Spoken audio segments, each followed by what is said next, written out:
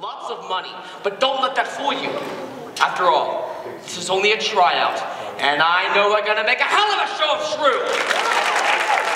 After all, we owe it to Mr. Shakespeare and those 6 other guys who've been staying up nights writing him. Why do I act?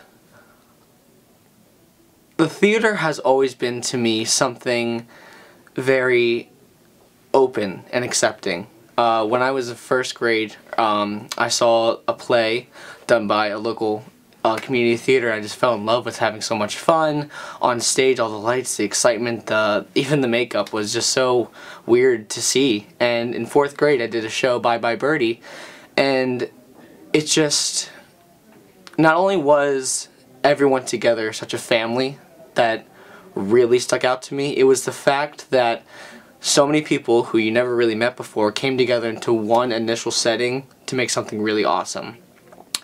Acting to me is something that everyone can understand, but yet applies so differently to other people.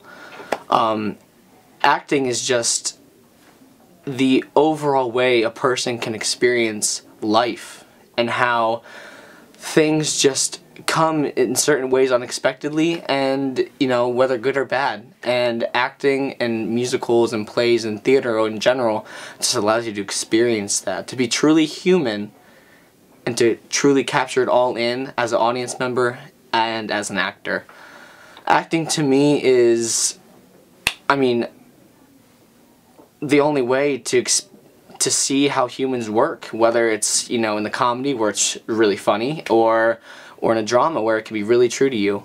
So I act to really, just because I feel like I have to.